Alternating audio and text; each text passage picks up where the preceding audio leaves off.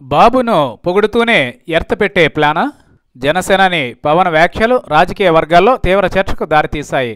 గతంలో కన్నా పవన్ వ్యాఖ్యల శైలి మారిపోవడం, గత 3.5 ఏళ్లలో ఏనాడు చేయని విధంగా టీడీపీని దెబ్బకొట్టే దమ్ము, ధైర్యం తనకు ఉందని బహిరంగంగా చెప్పడం ద్వారా పవన్ వ్యూహం ఏంటో అర్థమవుతోంది.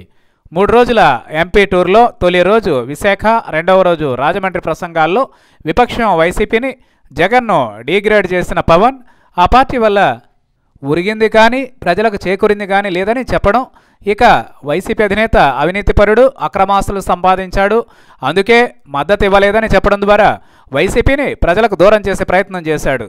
అదే సమయంలో జగన్ కలలు కంటున్న సీఎం పోస్ట్ను ఆకాశానికి ఎత్తేసి దానిని చేపట్టాలంటే అనుభవం ఉండాలి, సీనియర్ అయి ఉండాలి అంటూ జగన్ ఆశలపైన నీళ్లు జల్లాడు.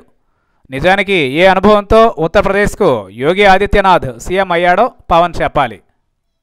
అదే రాష్ట్రానికి గతంలో అతి చిన్న వయసులోనే సీఎం అయిన అఖిలేష్ యాదవ్కు ఏ అనుభవం ఉందో కూడా వివరిస్తే బాగుండేది. ఏది ఏమైనా తొలి 2 రోజులు వైసీపీని, జగన్ను టార్గెట్ చేసిన పవన్ సాధ్యమైనంత వరకు ప్రజల్లో ఆలోచన రేకెత్తించాడు. ఇక ముచ్చటగా 3వ రోజు ఒంగోలులో చేసిన ప్రసంగం మాత్రం ఆయన భవిష్యత్ రాజకీయ వ్యూహాలను బయటపెట్టింది. ప్రస్తుతం తాను సీనియర్ అంటూ పొగడతలతో ముంచెత్తుతున్న చంద్రబాబు పార్టీ టీడీపీకే పవన్ ఎసరు పెట్టే ప్రయత్నం చేశాడు. తాను తలుచుకుని ఉంటే 2014లో టీడీపీ ఓడిపోయేదని అన్నాడు.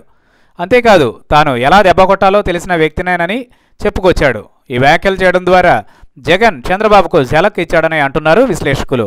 రాష్ట్రంలో ఎలాగో జగన్ను బద్నాం చేయడంలో పవన్ ముందంజలో ఉన్న విషయం ఇప్పటికే స్పష్టమైన నేపథ్యంలో 2019లో ఎన్నికలకు తాను కూడా రెడీ అవుతున్నానని ఇప్పటికే చెప్పేశాడు. అప్పటి పరిస్థితిలో టీడీపీతో పొత్తు ఉండి తాను కోరుకున్న స్థానాలు టీడీపీ కేటాయిస్తే సరే, లేకుంటే తాను టీడీపీకి సైతం ఎర్త పెట్టగలను అనే వార్నింగ్లు ఇప్పటికే పవన్ ఇచ్చేశాడని అంటున్నారు విశ్లేషకులు. ఒకవేళ చంద్రబాబు అడిగినన్ని సీట్లు, అడిగిన టికెట్లు ఇవ్వకపోతే తాను సొంతంగా వెళ్లేందుకు వెనకాడబోనని చెప్పినట్లయింది. అవసరమైతే తాను తలుచుకుంటే టీడీపీని ఓడించే సత్తా ఉందని పవన్ డైరెక్ట్గానే చెప్పేశాడు.